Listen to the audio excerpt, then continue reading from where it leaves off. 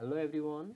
Today in this video I am sharing about Google Nepali input tool, which you can use to type in Unicode in your Windows computer. While you receive email from anyone or while you type in Google Docs, you can't get Nepali fonts.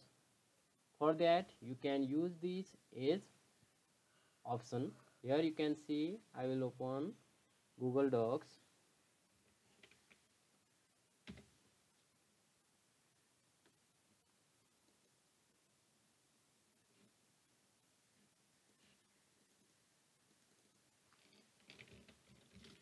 Demo.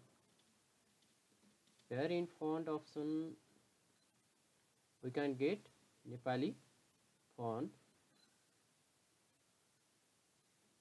Therefore we can use Google input tool to type in Nepali. I can't use Nepali.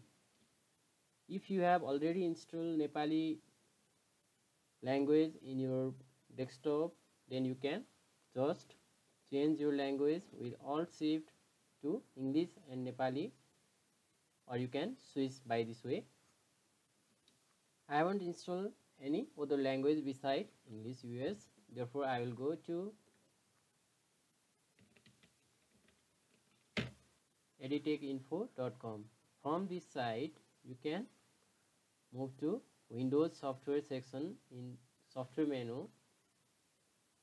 After this you can select search for post with Google Nepali input. Here you can see I will open this post.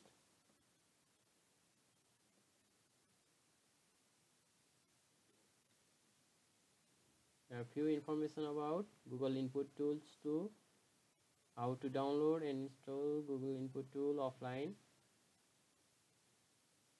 Clicking download icon below.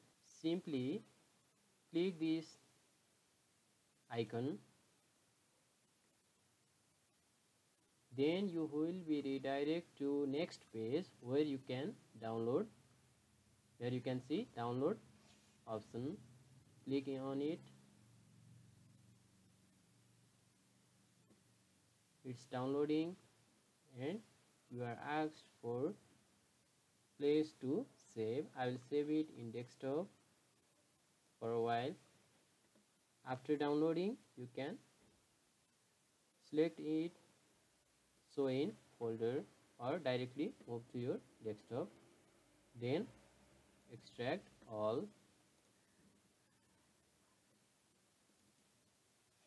Now you can see Google input tool Nepali. Run as administrator if you have multiple users and finish.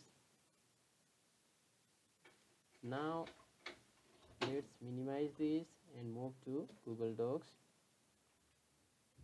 and try to switch with Alt+Shift to next language, that is Google input. You can see I have pressed this Alt and Shift key.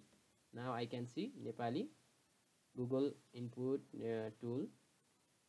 Again if I use Alt+Shift I will be changed to or switch to English, or you can also use Windows space. By this way also you can change or switch language input option in Windows computer. Now let's try this. In this you can use Roman. Here you can see I have typed SANDIP and I've got in Nepali language.